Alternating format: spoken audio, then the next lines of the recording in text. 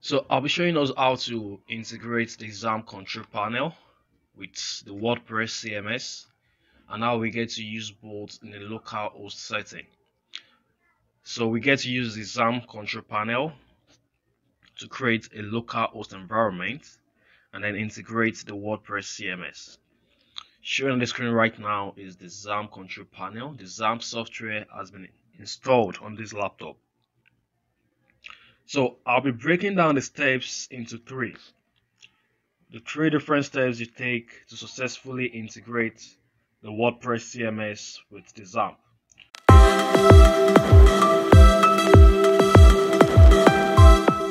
But before we get started, we need to make sure our Xampp control panel is running. There are 5 different modules showing on the Xampp control panel at the moment. And our business there is just 2. We need to start the first one, which is the APK, and then my SQL. So what we do is to proceed to the start button of the first, click on it, and also proceed to the start button of SQL and as well click on it. So those 2 modules are running. You get to see the start changing to stop. You also get to see some numbers showing under the port and of course the PID. That basically implies the 2 ports are running. So you need to have this environment set whenever you want to use Xampp. Those 2 buttons need to be running before you get started with anything at all. So proceeding to the 3 different steps now. The very first thing we want to do is to create a database for our website. Any website basically needs a database. We want to proceed to create a sort of storage, which is going to be on our local system now for our database. So how do we do that? As long as these 2 buttons are running, you can proceed to your browser. So I'm on the browser now and I get to type localhost in the address bar. Localhost, and I enter. So it's going to bring me down to the localhost dashboard, which you get to see shortly. I'm not connected to the internet, but as long as those 2 buttons are running, you get to navigate from one page to the other on the localhost environment. So this is the localhost dashboard. Like I said, I'm coming down here to create a database for my website. And the location we create the database from is called the PHP MyAdmin. The PHP MyAdmin. So I'm going to proceed to click PHP MyAdmin on the menu. There's the last item on the menu there, PHP MyAdmin.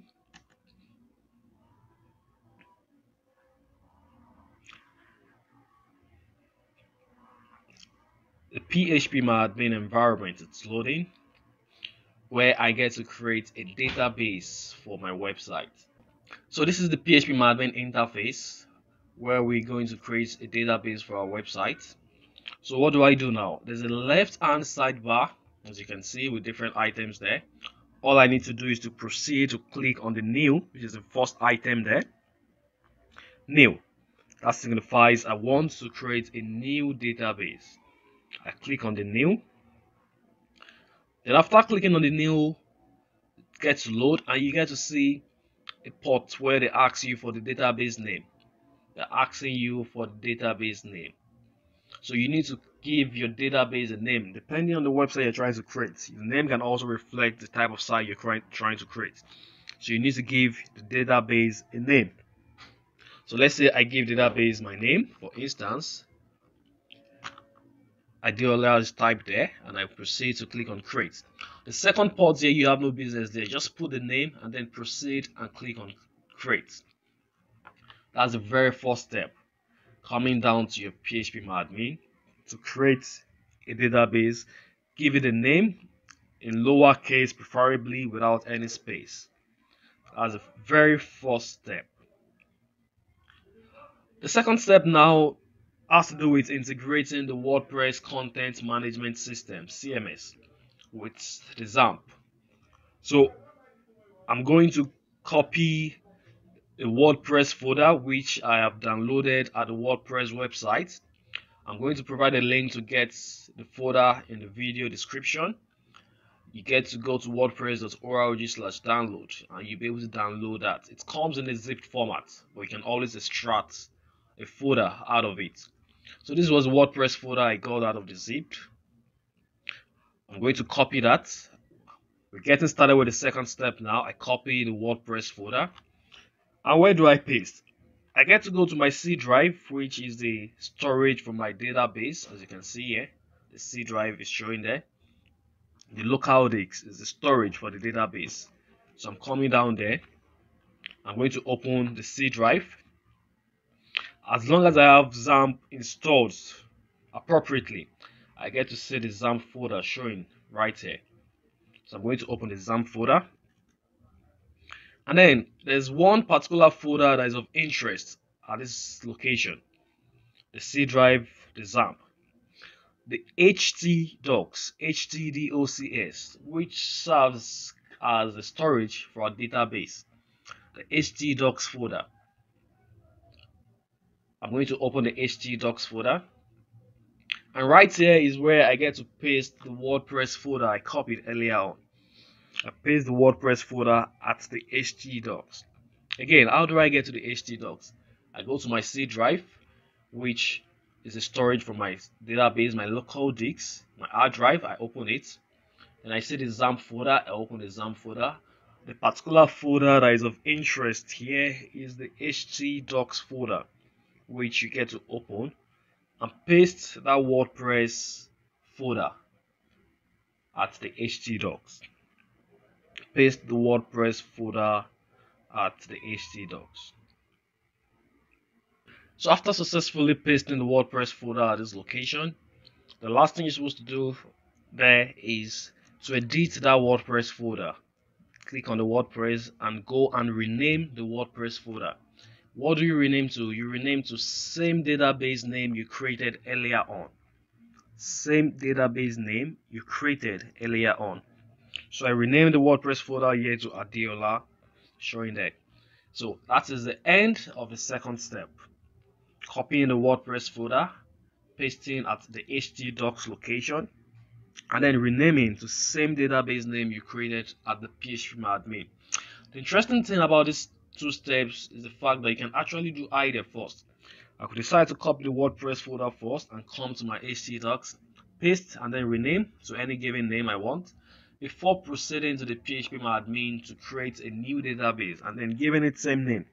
What matters there is that you need to use same and exact name at both ends, lowercase without space preferably. So the third step now, starting with the third step, you can go back to your browser and then you can open a new tab and you have to put in your domain name on the tab. So the question is, what is your domain? On the localhost environment, on the localhost setting here, your domain name is always localhost / your database name. Localhost / your database name. Whatever your database name is, you just add it there. Localhost / Adiola written here. Then I enter. Beginning the third step now.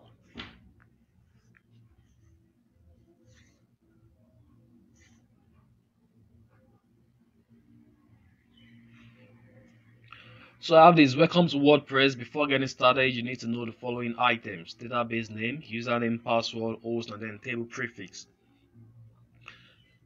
So I'm going to proceed to click on Let's Go.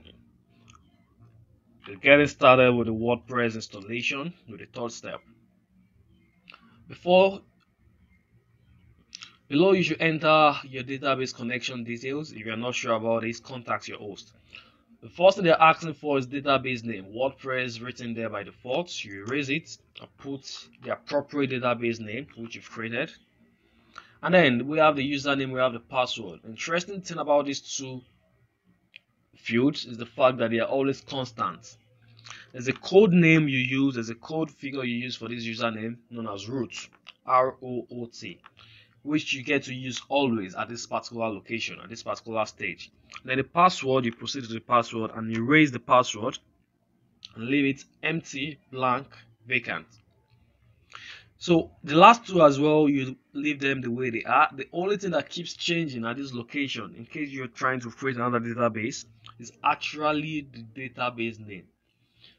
If you're creating a new one now, what changes? It's just the database name. The username is still root, the password is still blank, and the last two still constant before you proceed to submit.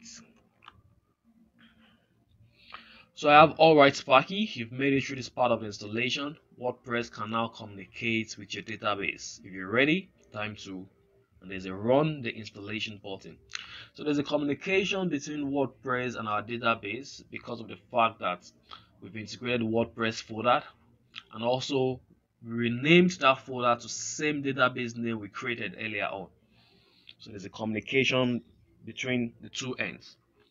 So I'm going to proceed to run the installation. Welcome to the famous 5-minute WordPress installation process. Just fill in the information below and you will be on your way to using the most extendable and powerful personal publishing platform in the world. So we are this installation process here where they're asking us to fill this form. The first thing there is the site title. The site title is the title of your website. It's like the headline of your website. So you can put in an headline there. It could still be similar to your database name, but in this case you can actually customize. You can make it uppercase, lowercase, you can add space, whichever way you want to add it, you can. And you can always still change this later. So if you're not sure about what to use, you can just put something there for the time being and you can take it out later on. And then the username. The username on this end, and then we have password. Unlike the previous one we just saw, this username and password have to do with your login details, what you use to log into the back end of your site, to log into the WordPress dashboard of your website. So you could proceed to still use your first name as a username, your nickname, any name. You could also decide to use admin as the username. Whatever name you want to use falls back to you. And then the password, we have a generated password there. You could decide to stick with that and copy, just paste somewhere, or you could decide to erase and use a password of your choice. Any password of your choice, as long as it's something you can always remember. But on this localhost setting, personally, I always advise you still using the database name as a password. I always advise that, even though it's going to be very weak. But because of the fact that there's no single thread to our website, there's no single thread to the website, I could decide to stick with this and just use database name as a password. I could go on and confirm use of which password. And then the email, you could also go ahead and put your email.